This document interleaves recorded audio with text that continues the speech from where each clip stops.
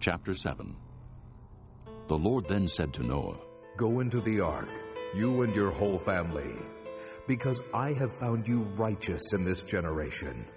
Take with you 7 of every kind of clean animal, a male and its mate, and 2 of every kind of unclean animal, a male and its mate, and also 7 of every kind of bird, male and female, to keep their various kinds alive throughout the earth. 7 days from now, I will send rain on the earth for 40 days and 40 nights, and I will wipe from the face of the earth every living creature I have made. And Noah did all that the Lord commanded him. Noah was 600 years old when the floodwaters came on the earth. And Noah and his sons and his wife and his sons' wives entered the ark to escape the waters of the flood. Pairs of clean and unclean animals, of birds, and of all creatures that move along the ground, male and female, came to Noah and entered the ark, as God had commanded Noah.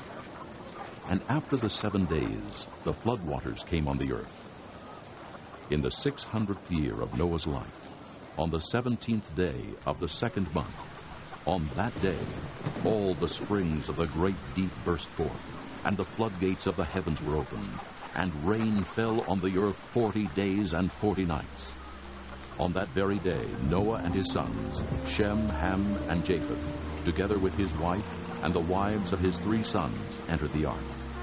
They had with them every wild animal according to its kind, all livestock according to their kinds, every creature that moves along the ground according to its kind, and every bird according to its kind, everything with wings.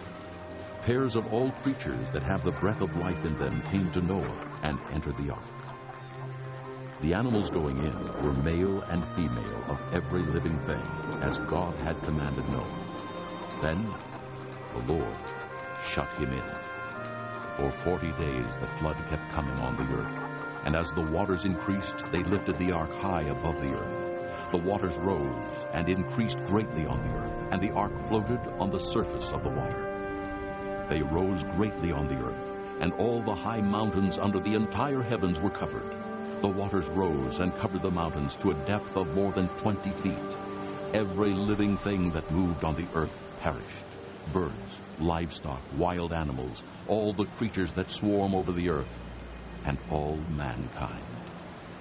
Everything on dry land that had the breath of life in its nostrils died.